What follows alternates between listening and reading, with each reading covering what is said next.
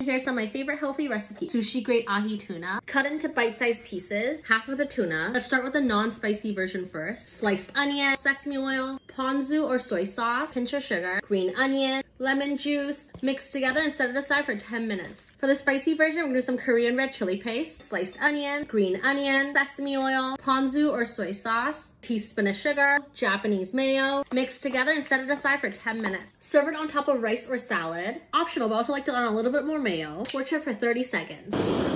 Look at that.